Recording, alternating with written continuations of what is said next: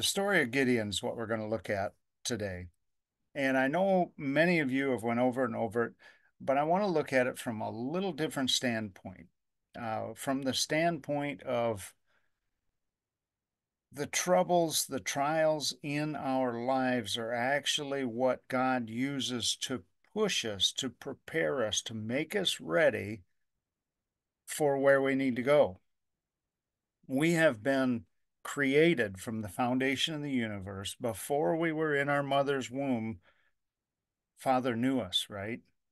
And that's the thing that in that vein we've been pre-charged with a mission. So let's go ahead and open with prayer and we'll get right into today's teaching. Father, I thank you and praise you for everything that you've given. I praise you for the anointing. I praise you for my brothers and sisters, for all those who are here, who are faithful, who want to grow and learn and be disciples. And I thank you for it. Thank you, Father, for everything that you have poured out to bless us. And Father, forgive us for all the sins, known and unknown, that we have committed against you and your holy covenant, your holy word. Father, I thank you for your forgiveness, for your healing, for your miraculous response to your word being read. And Father, we thank you right now for everything that you have done and everything that you're about to do. In Yeshua's name, amen. How God uses of adversity to move us to our calling. And some of you are going to say, well, I'll tell you what, I must be doing pretty good because I've had my fill of adversity. And you know what? I know some of us have had a lot more. And bless you if you're one of those people that, and I know a few of you listening have had a pretty rough, pretty rough go. But God is preparing something. He's going to use that. Okay? All things happen to good for them who love the Lord, who are called according to his purpose. That's from one end of the book to the other. Now, in Judges, we're going to look here at Gideon a little bit. I want to pull some things out of this as we go through, because Gideon is a great example. And for most of us, he's a lot like each and every one of us. Judges 6, 1 through 6, and the children of Israel, this is going to kind of set the story. And the children of Israel brought anarchy. They brought the opposite of shalom. In this particular, this is the One New Man Bible translation that I went ahead and copied these out of. But there, they had a footnote on anarchy. The word there, opposite of shalom, is Ra. Isn't it funny when you think about that? Some of the Egyptian gods, Akhmun Ra, and Ra being the sun guy, there's opposite of shalom, basically, anarchy in the sight of the Lord. And the Lord delivered them into the hand of Midian for 7 years. Here we're going to look at Midian and Gideon. It kind of rhymes. And the hand of Midian prevailed against Israel. Because of Midian, the children of Israel made for themselves dens which are in the mountains and the caves and strongholds. Wait a minute. I thought this was their promised land. They moved in, they conquered it, they dispelled everybody else, but something happened, didn't it? They were still in the promised land, but they weren't living the promise anymore. What happened?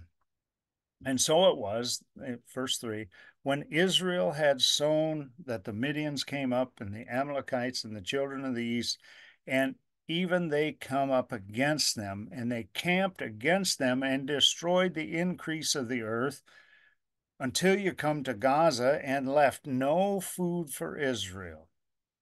neither sheep nor ox nor donkey. They were like locusts. They just wiped the place out. For they came up with their cattle and their tents, and they came as grasshoppers for multitude. Both they and their camels were without number, and they entered the land to destroy it. And Israel was greatly impoverished because of Midian, and the children of Israel cried to the Lord.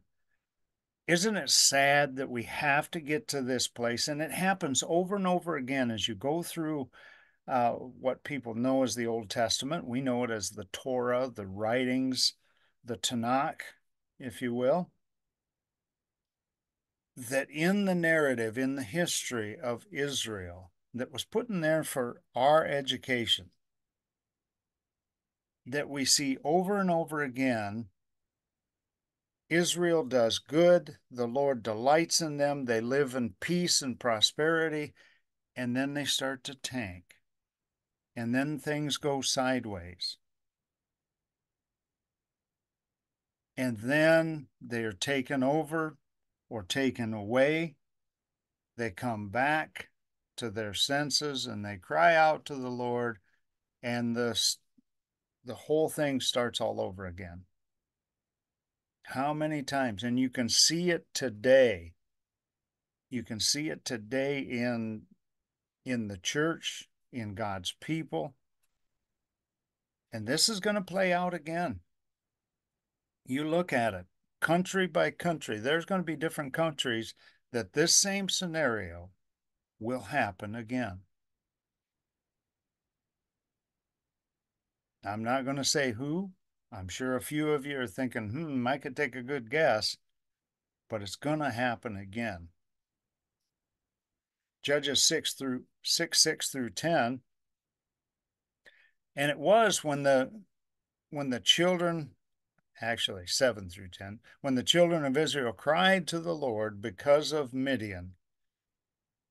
God uses adversity to get you to a position to seek him. Remember, one of the first things he said in Deuteronomy, he said, remember when you go into this land of promise that you don't forget that it was I that gave it to you.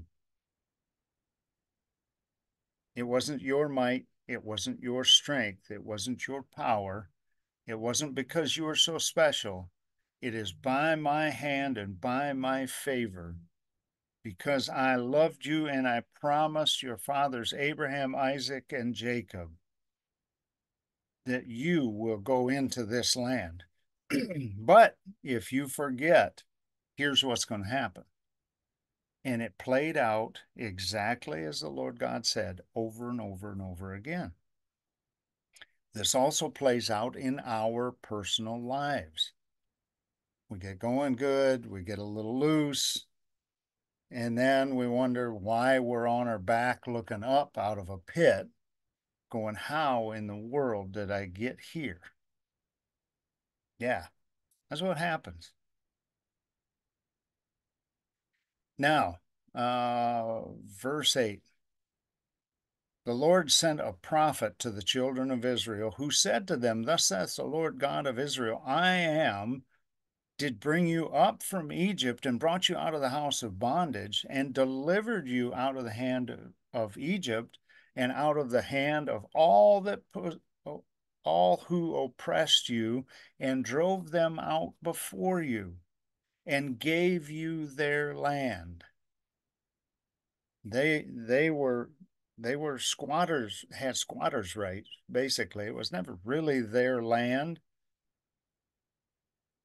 But in Egypt, when Israel had to move off and then go through again, why, you wonder, the old patriarch was where he was supposed to be. It was where Abraham was told to go.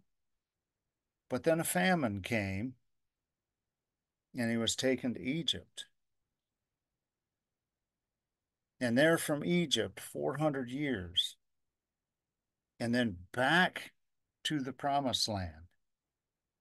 So these people that came in there were actually squatters that came in that 400-year period into the land that was already given to Abraham. Did you ever consider that? God didn't do something new. He just brought them back to where it was. It all goes back to the covenant cut by Abraham and God, the two of them together. Now, verse 10, and I say to you, I am the Lord your God. Do not be in awe of the gods of the Amorite, in whose land you dwell, but you have not obeyed my voice. Ah, maybe they were watching the horoscopes in the Sunday newspaper that came out. Maybe they were listening to, uh, well, we can't just tell them to stop everything. We've got to be tolerant, right? Well, you can love somebody but not tolerate the sin. Not tolerate, you've got to make a choice.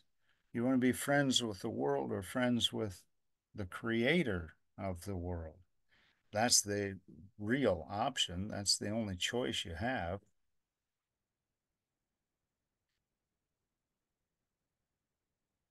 And an angel came of the Lord and sat under an oak which was in Aphrah.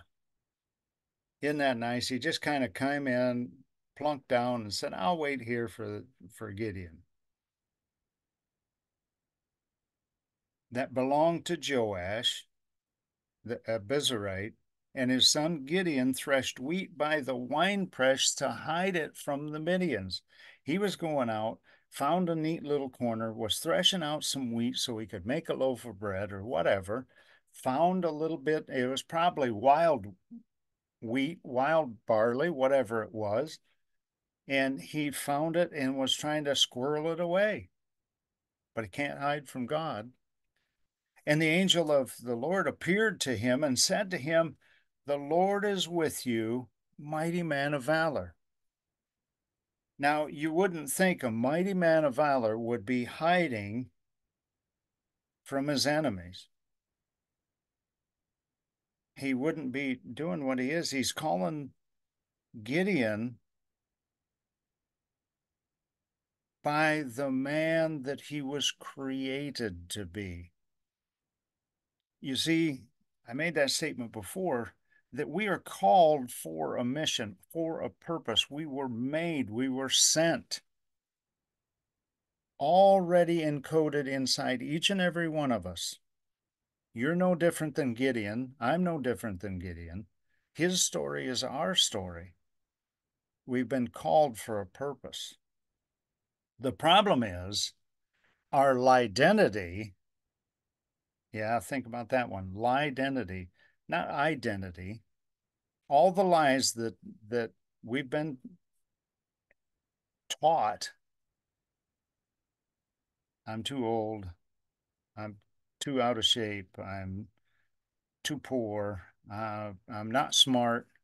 Uh, I'll never get ahead. I come from the wrong family. I come from the wrong country. You name it. What identity do you have? Or do you see yourself the way God created you, the way He sees you? He didn't see Gideon, the coward, hiding behind the wheat, the wine press, trying to squirrel away some wheat. No, he saw the mighty man of valor that he was created from the foundations of the universe to be. I kind of belabored that a little bit, but I want it to sink in.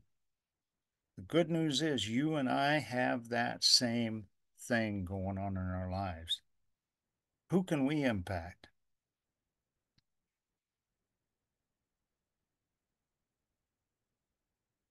Judges 6:13, and Gideon said to him, "Oh my Lord, if the Lord is with us, why then has all this befallen us?"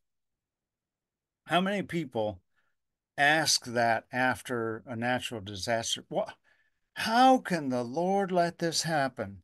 If he is so much love and goodness, how is it that people are destroyed in a tornado or a hurricane or a tsunami or an earthquake or whatever it is? Why are so many innocent people? Why has this all befallen us? Gideon was blind to the fact of what was going on. He was blinded to the fact. How many in the church today woe and cry, why has the Lord seemed to have left us? And where are all those miracles which our fathers told us about? Even to the point where the church is teaching, those miracles, all those things you read in the Bible, they're great stories. They're wonderful stories, but they're just stories. Miracles don't happen today. That was for them. That was for the apostles. That was for Yeshua, because after all, he's the Son of God and he can do all these things. Yet, didn't Yeshua say, these things and greater shall you do because I go to my Father? Yeah, I'm dipping into Prophet Darren's teaching this morning.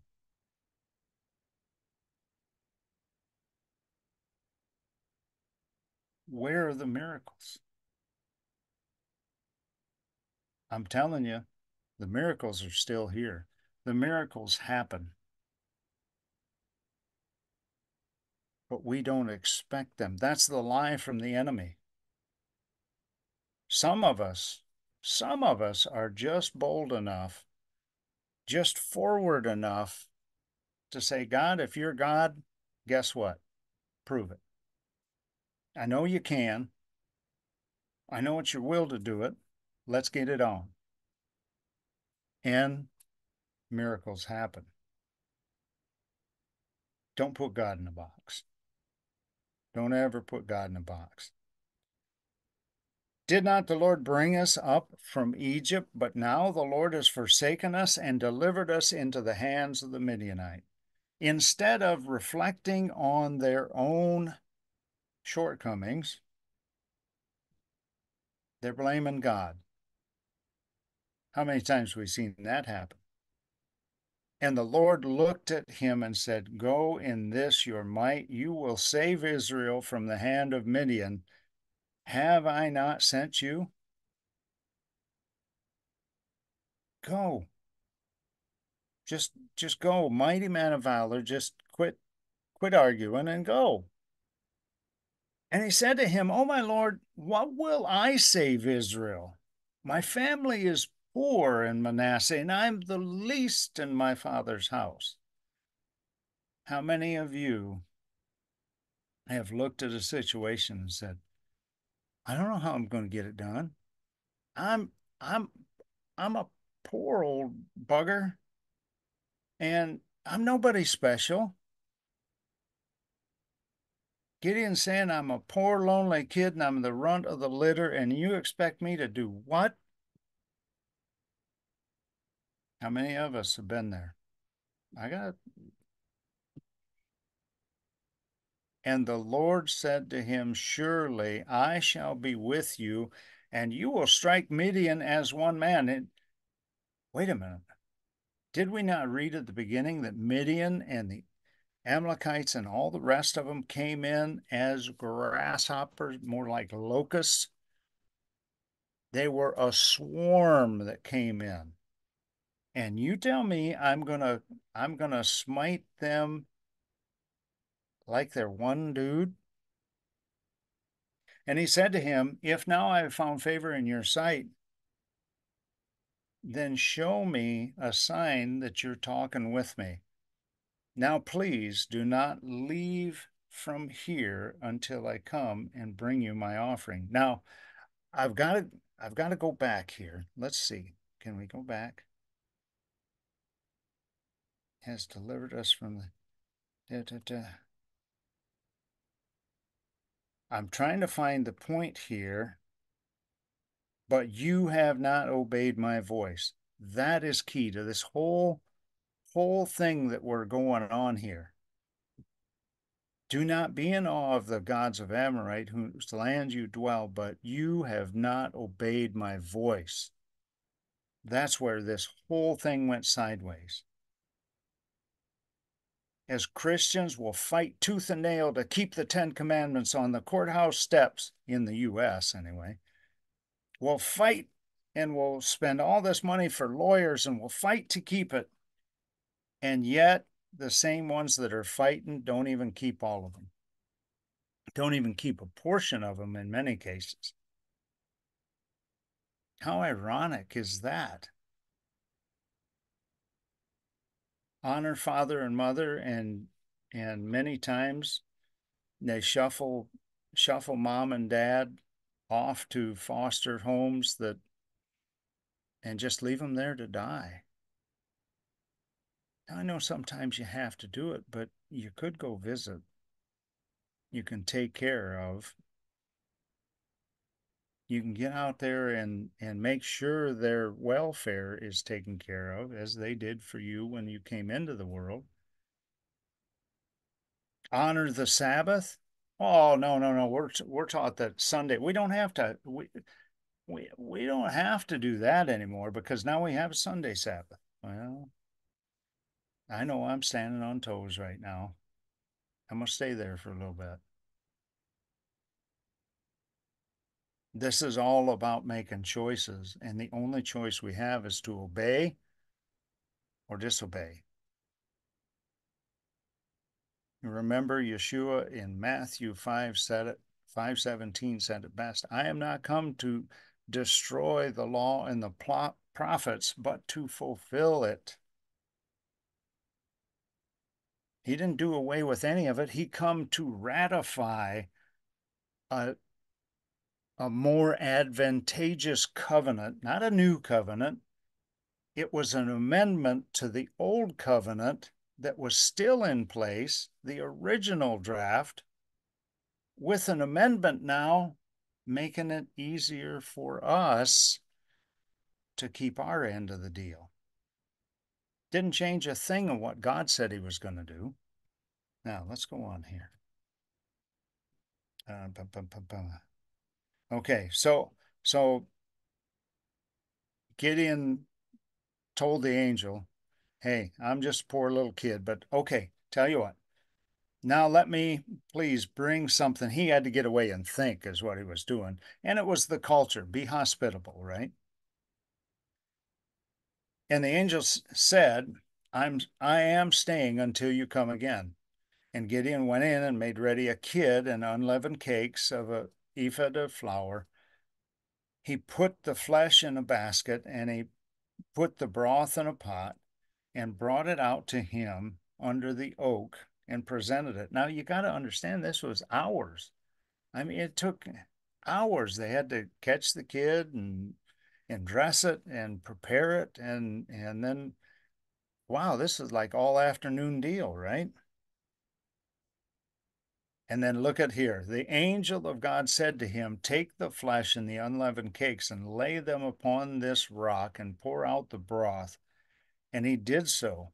Then the angel of the Lord put forth the end of the staff that was in his hand and touched the flesh and the unleavened cakes, and there rose up a fire out of the rock and consumed the flesh and the unleavened cakes, and the angel of the Lord departed. Whew. Don't you just talk about making an entrance? He come in, sit down under an oak tree, but his exit was something else. Make fire come up out of the earth and consume everything, and then poof, he's gone.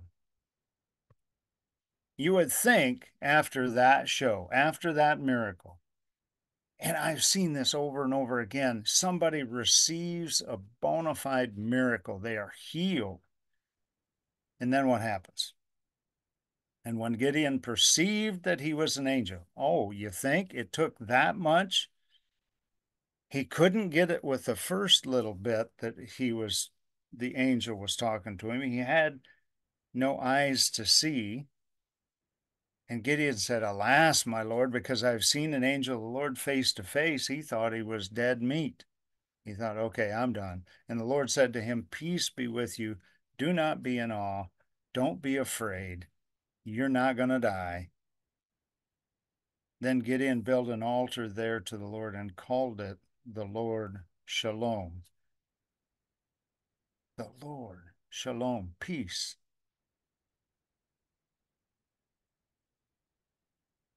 And the Spirit comes in Gideon and he walks in faith and doubt.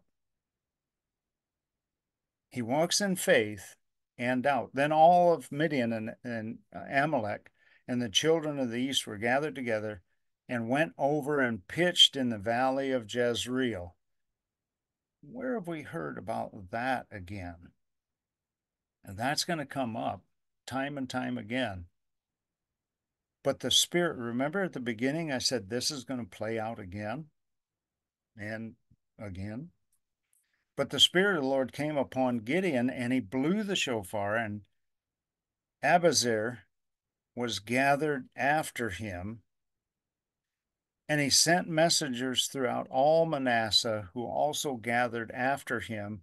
And he sent messengers to Asher and Zebulun and Naphtali, and they all came up to meet him. And Gideon said to God, If you will save Israel by my hand, as you have said.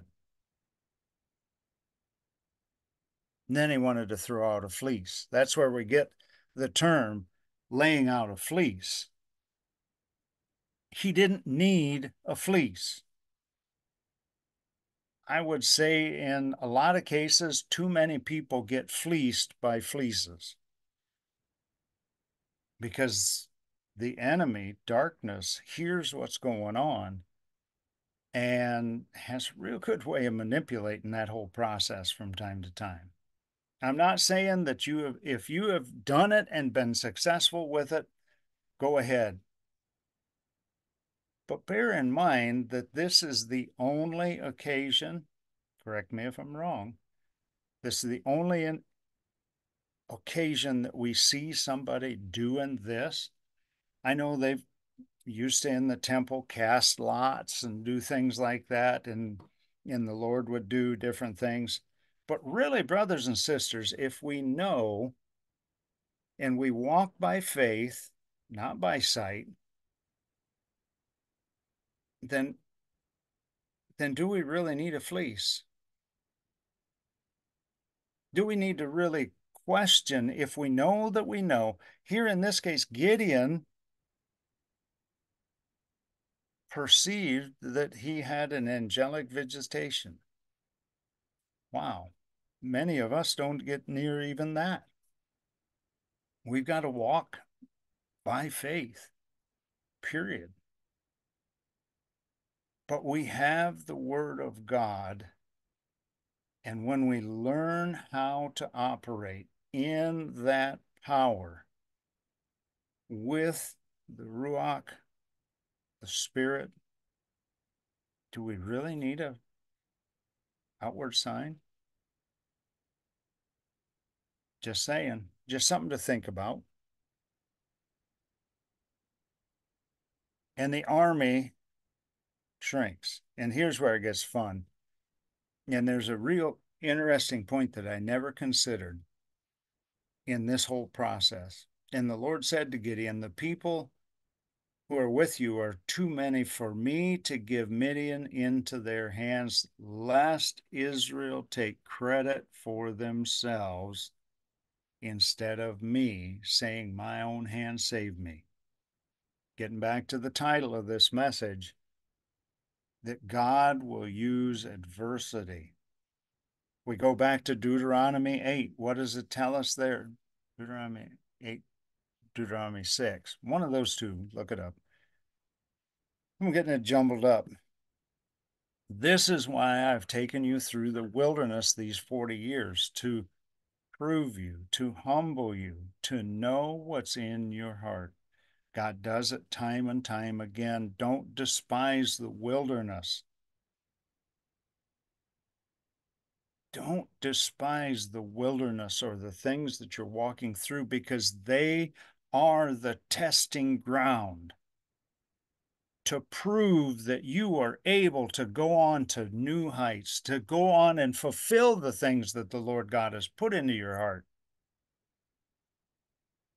Praise Him for getting you through the valley. Praise Him for the victory in the fight.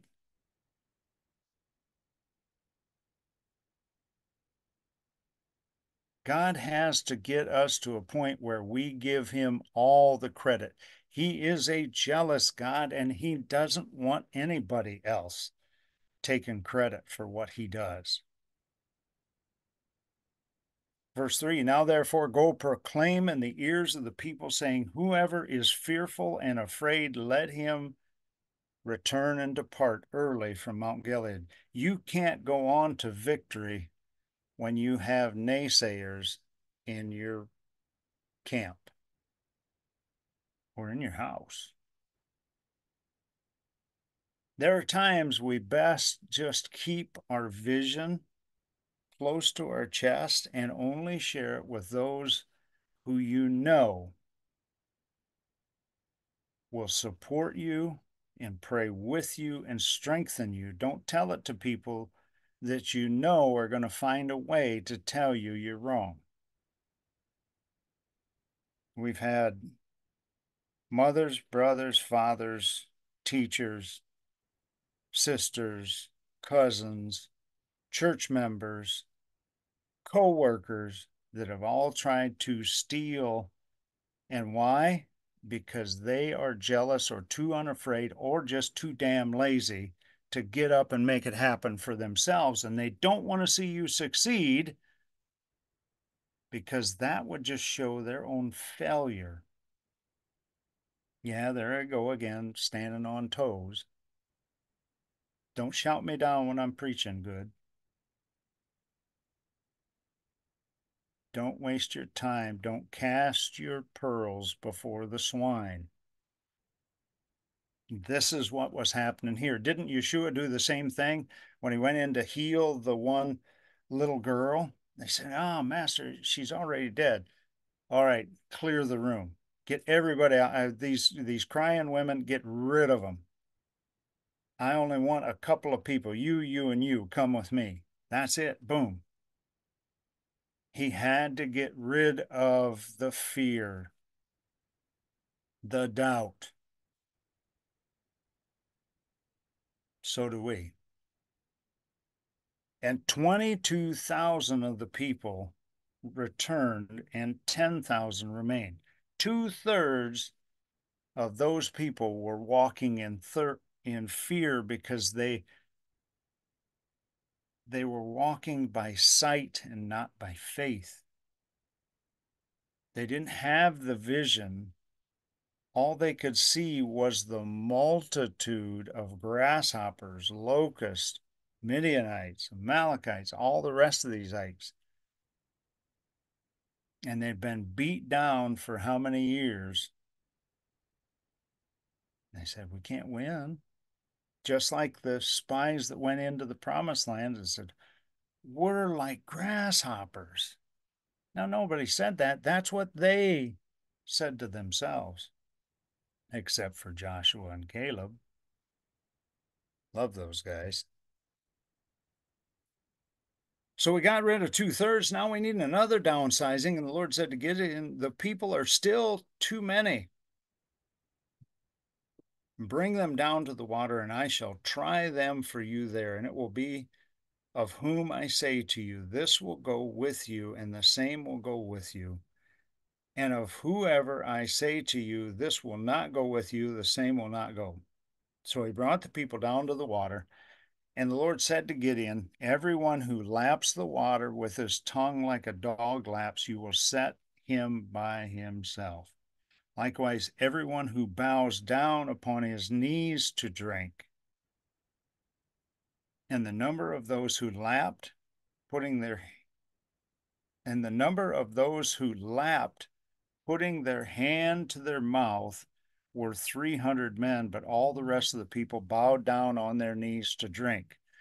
What in the world is going on? Why does it matter how in the world they get a drink? Well, there's a type and shadow being done here. If you look, the people that have their head down, you ever watch those reels, those nature things where the wildebeest or the zebra or whatever goes down to the water and they stick their head in to get a drink, and all of a sudden an alligator comes up and snatches them in and they're done? Well, that's kind of what's going on. But here's the other thing that I never considered. Do you think, when you think back of the sacrifices, the sacrificial system, the Lord God wants this raised up? He doesn't want man to bow down like every other animal. There was a type and shadow that we were made just a little lower than the angels. We're not animals. We should act like it. And those men who would reach down and cup their hand and bring it as an offering, kind of like that offering we do the water libation, or used to, and that steam and everything comes up, and the vapor and the smoke from the offering comes up. Everything comes up to God. Here's a type and shadow. And I never considered it, but I kind of wonder if that isn't exactly what's going on. The Father wants his warriors to be alert, because if your head's down drinking, you're not paying attention to what's going on around you. And the other thing is that you are made in the image of God, bringing everything up to his presence. Just something that struck me this week as I looked at this. So we cut it down to 300. Now consider this. When we go through all of that, and we get down to the point where we've got our armor, we've got our inner core. You know, I heard this week. Yeshua doesn't see your illness, he knows your wellness.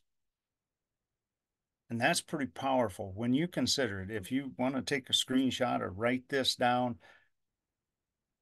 do it.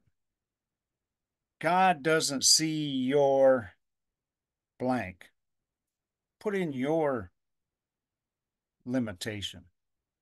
He doesn't see your age. He doesn't see your strength. He doesn't see your financial stability. He doesn't instability. He doesn't see your sickness. He sees you as he created you from the foundations of the universe to fulfill a calling in your life. Mighty man, mighty woman of valor. If God sees you that way, and I know you're that way because you know why? You were made in the image of God, just as I am, just as Yeshua was. And his image is not second class. His image is not poor, is not sick, is not what?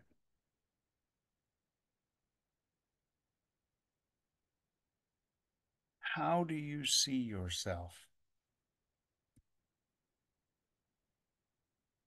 If Yeshua, if the Father doesn't see you with illness, let me give you an example here. For some of you know this and some of you don't. When I pray, the gift that's been given to me is that I get kind of this.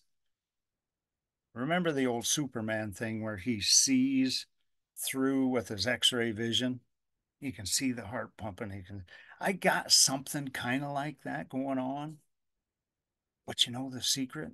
I don't see the diseased heart. I don't see the cancer. I don't see whatever ailment, the bad joint, the deterioration. I see the perfection. I see the way God sees, the way He made it. And then I pray into it and I release that image of you whole, of you well, of you prosperous, living in abundance, above and not beneath, the head and not the tail. You're blessed coming in and blessed going out. When I pray, that's what I see. And that's also why miracles happen. This is why and how and what keeps a lot of us. I'm just a poor kid and I'm the runt of the litter in my house in one of the least tribes of Israel. And I come from a poor country. Is that the way God sees you, really? Think about it. That conversation could have went two ways with Gideon. Gideon, I know you're kind of a runt. And David, you're kind of ruddy. But guess what? I think if we send you to some training and we try to get you on a special diet and get you pumped up, I think God can turn this around and make something out of you. Doesn't say that, does he? The good news is God will take you where you are right now because he already sees you the way he made you, not the way you are right now. Amen. I just want to, and I kind of kept on this picture so that you can get this burned into your memory. Burn this into your spirit. God doesn't see you the way you are right now. And I've done this for a while. I'm walking down, I'm going to work, and especially if I'm doing something that's not too pleasant. And there's some jobs on the farm that get that way, right? You know what? As I'm going down saying, these guys have no idea who they're working with. They have no idea their time of visitation was somebody special from the Father. They're walking and working with a millionaire, a multimillionaire. Talk about an attitude. Is that conceit? Is that pride? Is that who you think you are? Or is that being convinced of how the Father sees you? Because let me tell you, you'll only get as far as you see.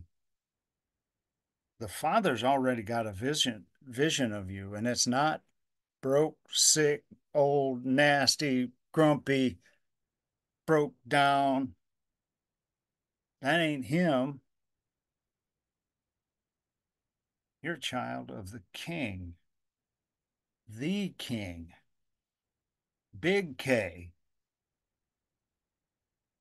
We got to remember to start acting like it, especially when we, boom, take another hit. Praise you, Father. What am I learning out of this?